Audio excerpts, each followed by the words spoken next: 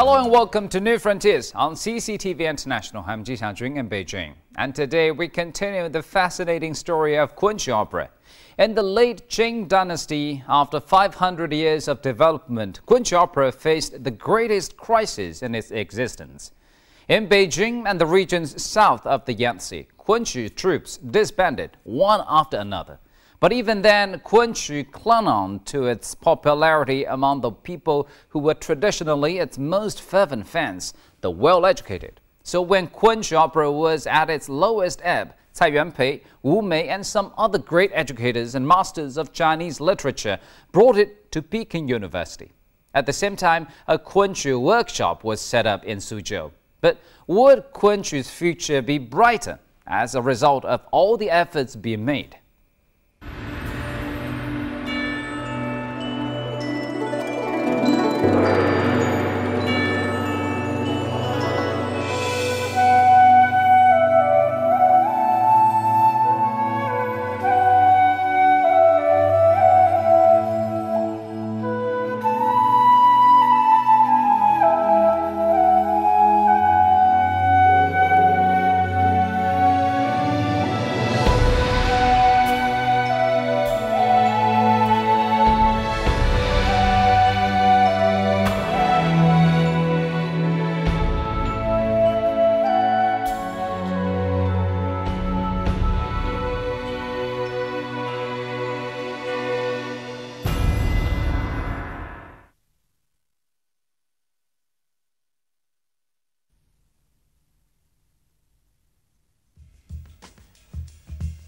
Up to the time of the May 4th movement in 1919, the new culture flooded China in a variety of forms.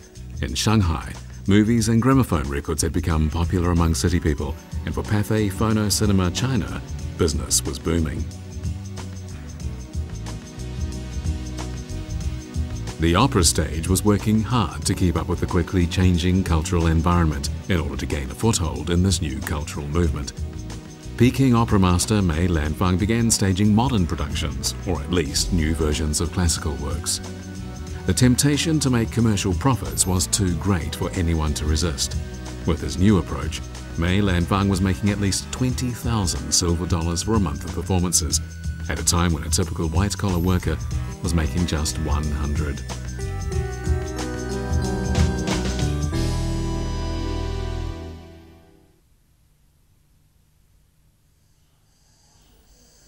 But while this overwhelming tide of commercially oriented entertainment was sweeping Shanghai, not far away in Suzhou, tradition had shut itself away inside a garden, and it was being passed orally from one generation to the next.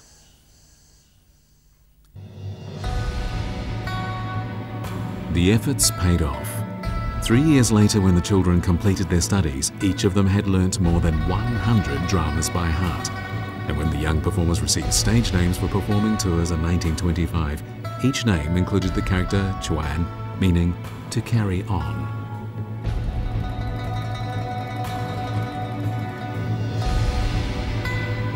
In their stage names, the character following Chuan had one of four radicals: jade, grass, gold, or water. Jade was for those who would play male roles. Grass was for those who would play female roles. Gold was for those who would play roles with painted faces. This suggested that their singing would sound like booming bells. The final character, Water, was for the rest of the roles, including clowns, signifying a glib tongue.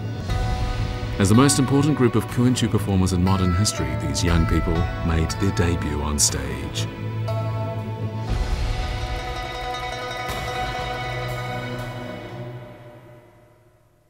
传字辈最重要的意义不在于他们那个时代他们演出，传字辈最重要的意义是在于他们的身上传递下来的这个口传心授的这个传承。换句话说，我们讲的非物质文化传承，或者是非实物，没有一个东西在那里的这个传承，它必须是口传心授的。而在那个时代，并没有拍电影，也没有录像，那你说怎么传下来？那么我觉得传字辈在整个人类历史上，在中国文化跟艺术、舞台艺术历史上最重要的就是这50-60个小孩，他就把这个东西传承下来，带在他身上。 From the outset, Mu Ouzhu had planned to retain these children in his factories after they graduated from the workshop. His hope was that they would work in his factories to support themselves between performances that would promote and preserve Kunqu. But by 1927, he was seriously disillusioned. Combined, the social turbulence and financial crises of the time proved too much for his factories to bear, and one after another, they were closed. He was no longer capable of supporting his beloved Kunqu workshop, and once again, it was in financial crisis.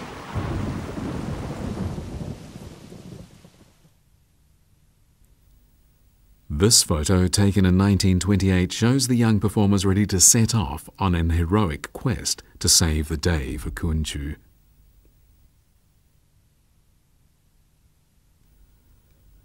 Young and energetic and fully prepared with all the skills required for their roles, the children were determined. In them had been placed the hope that Kunqu would be carried on and eventually be fully resurrected. So, bracing themselves against all difficulties, they set off on a Kunqu colonizing mission.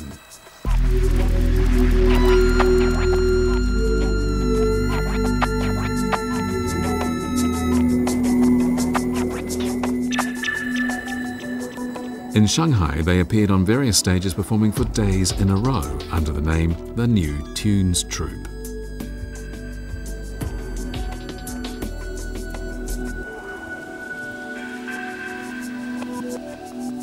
The troupe became big news in Shanghai. On their debut, celebrities streamed into the theatre, among them Xu Zhimo, Lu Xiaoman, Zhou Xinfang and Gai Jiaotian, all famous literary figures or established opera masters. 第一次上海啊，倒是很多都是海上有名的名流都来看的，这个约翰云，尤世凯的儿子尤二爷，约翰云也来看戏，那是很威风的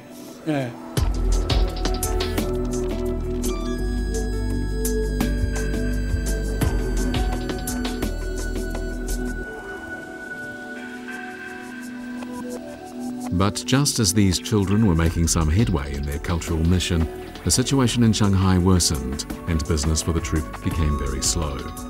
Worse still, the members of the troupe began to argue among themselves.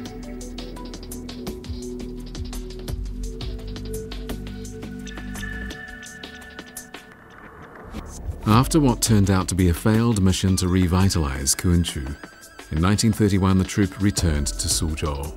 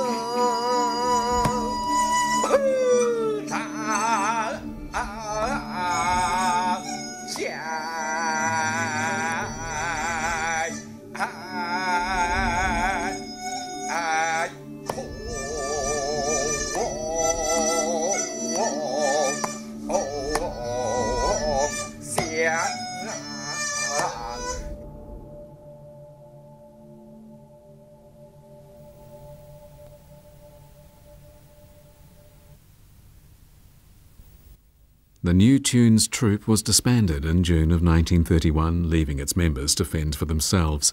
but some, including Ni Chuanyue and Jiang Chuanjian, remained on in Suzhou under the direction of Gu Chuanlan to continue performing.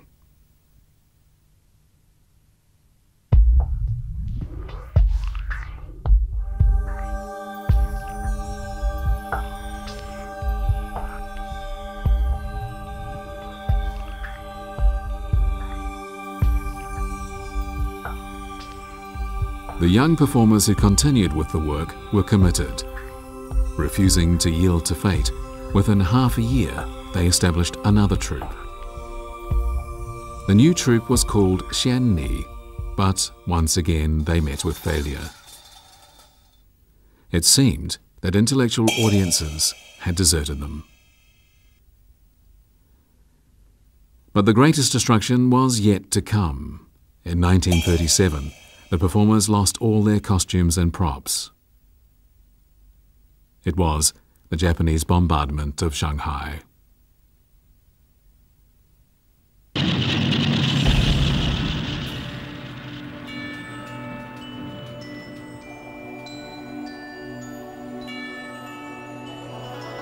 The Xianni troupe was in a dire situation, its members struggling to make a living, ready to take any work they could do.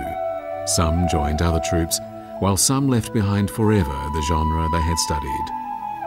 Zhao Chuan died in the street one cold, snowy night.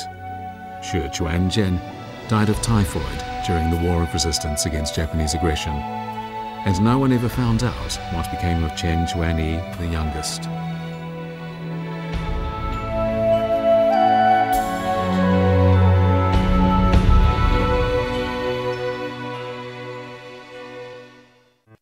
The troupe's goal of revitalizing Kunqu opera had proved elusive. It seemed that despite the efforts of members of the educated class to help, nothing could be done to reverse the tide.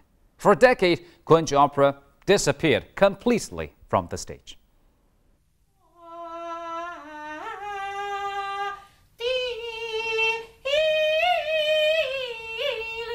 Zhang Chonghe came from a prominent family, her grandfather having been a high-ranking official in the late Qing period, her father a famous educationist in the Republic years that followed.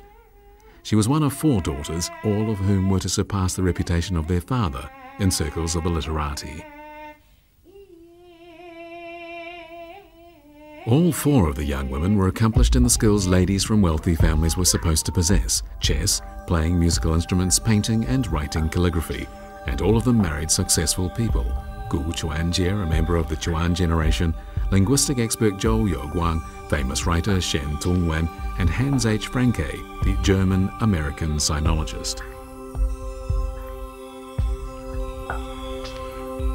Zhang Chonghe's father, Zhang Jiyo, was a close friend of Tai Yuanpei and Wu Mei, both of whom spared no effort in promoting Kunqu.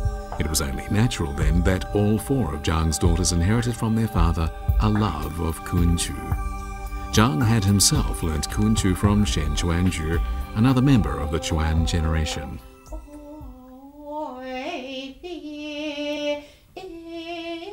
但是到美国来，有时候就是一个人在演示，但是没有人吹笛子。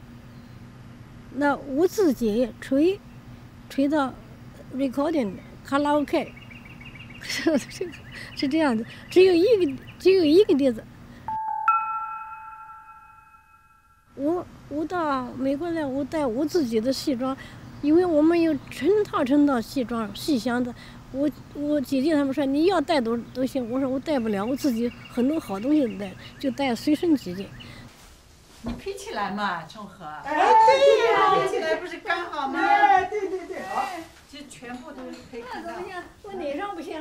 没关系，只照你的这个东西。戴眼镜。弄一个字，弄一个字，眼镜拿掉。然后做一个姿势。梦回印证。他一个出场了，是这样是吧？对，梦回印证。 After she arrived in the US in 1948 together with her husband, Zhang Chonghe lectured on Kunqu in 23 American, Canadian, French, Hong Kong and Taiwan universities. She is now 94 years old, yet even after so many years living in the US, her love of Kunqu is as strong as ever.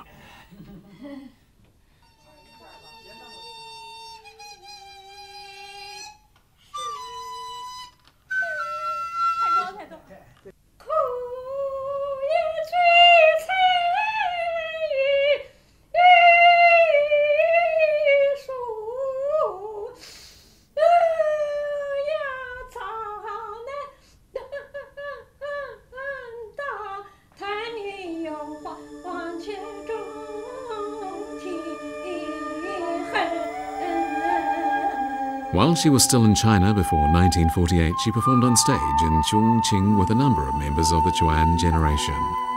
Later, these Kunqu performers lost contact with one another. But in 2002, when Zhang Zhonghe returned to China for a visit, she met up with her old friend, Ni Chuanyue.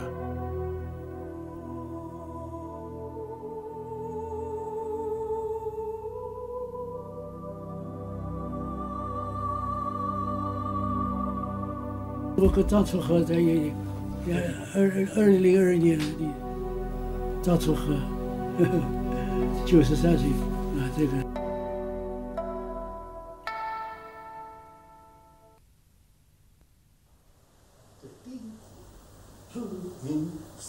This is a videotape of Ni Chuanyue teaching Li Baochuan from Taiwan. He was teaching the performer a work entitled Indirect Tongue Lash on Tao Tao.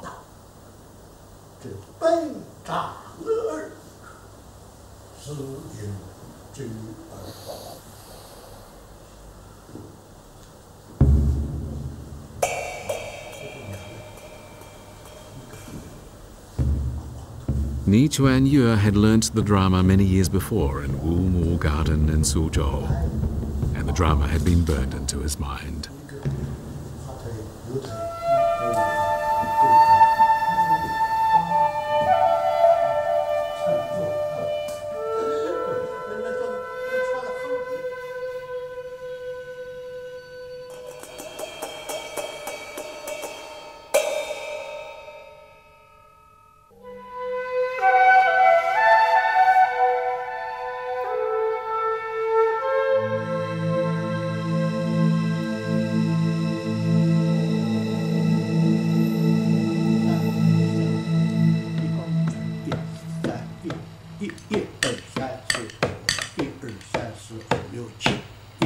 After 1957, Ni Chuanyue taught at the Shanghai Opera School and the school attached to the Jiangsu Kunqu troupe.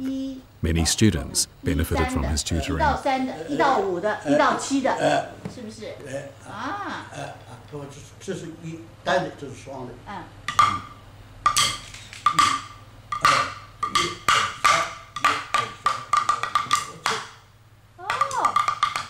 就是花一点，我练的时候我们就这样。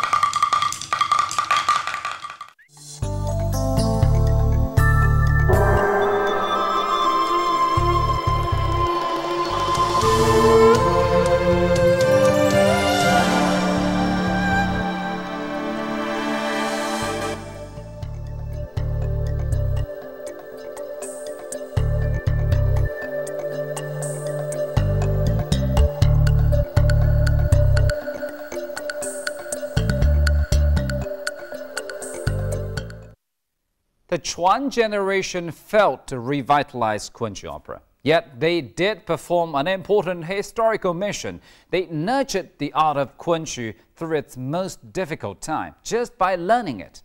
It's thanks to them that Kunqu opera has survived until the present day.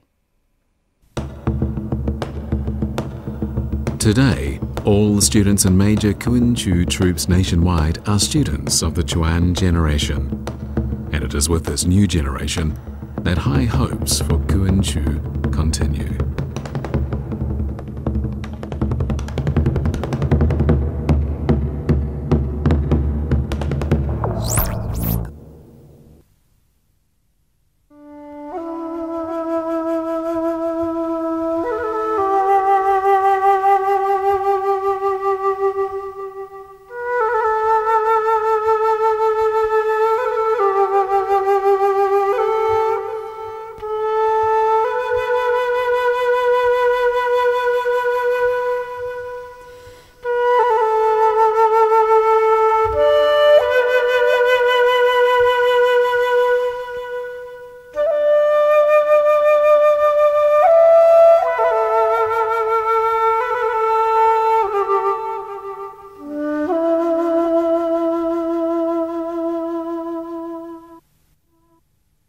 我不是非常赞成叫昆曲归来，他也没有离开过，他其实也一直在，就是一直在，只是有的时候比较热闹一点，有的时候比较安静一点。By 1956, New China was 7 years old and everyone was busy with socialist construction. But with a new government initiative called 100 Flowers to Bloom, Kunqu was presented with a golden opportunity to rise again.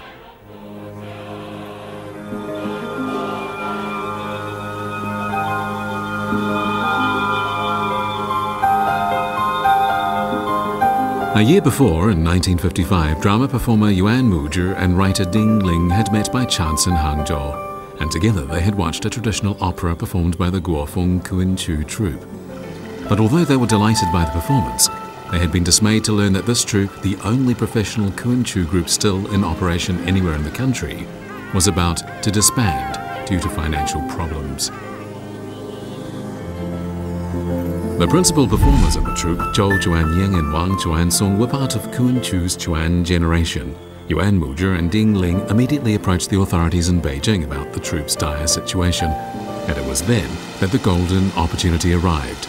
The troupe was summoned to Beijing to stage a revised version of the classic music drama 15 Strings of Cash. 1956年，浙江的一些同志做了一件非常好的事情，就是把十五贯这一个昆曲剧本啊，加上整理改造、改编成功以后的十五贯，在内容上、在艺术上，都是很不错的。老兄，你猜这个事是想分什么事呢？ This is footage from the film of the new version of this old Kunqu opera shot in 1956. 内容很积极，里头写着3个官僚对待这一桩冤案的不同态度。这个剧本也压缩了，1个晚会就可以演完的。待朝鲜一到汉，就撤临两地要好。 Before the film was shot, on April 10, 1956, the troupe presented 15 Strings of Cash on stage at Beijing's Guanghe Theatre.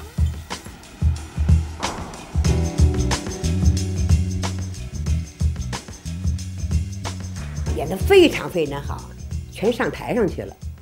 上台上去的说祝贺吧，我们特别高兴。这个梅先生啊，欧阳予倩那个了，田汉老啊。 什么都来看了，看了都感觉到这是个好戏。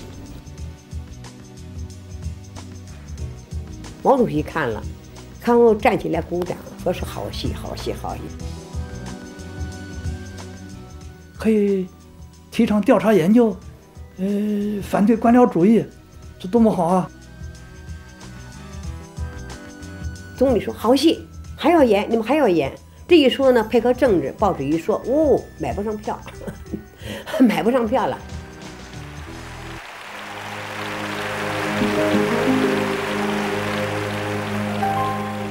From Zhejiang to Beijing, from Guanghe Theatre to Zhongnanhai, where the central government was located, 15 Strings of Cash won acclaim and gained considerable attention from the party and government leaders. On May 18, 1956, the People's Daily published an editorial under the title A Single Drama That Saved an Opera Form from Extinction. This article heralded a new phase in the evolution of Kunqu.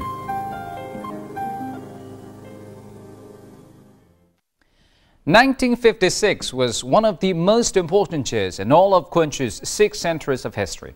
Following the staging of the musical drama 15 Strings of Cash in the capital, Kunqu troops were established in Beijing, Jiangsu, Hunan, and Shanghai. There were even amateur groups springing up in Beijing and Shanghai, while in Baoding and Tianjin, Kunqu schools were established to train young performers. Kunqu seemed to be entering a new golden age. And thank you for staying with us on today's New Frontiers. Tune in again next time when we'll bring you the last part of our story about the history and development of Kunqu opera. I'm Qi Xiaojun from CCTV International. See you next time.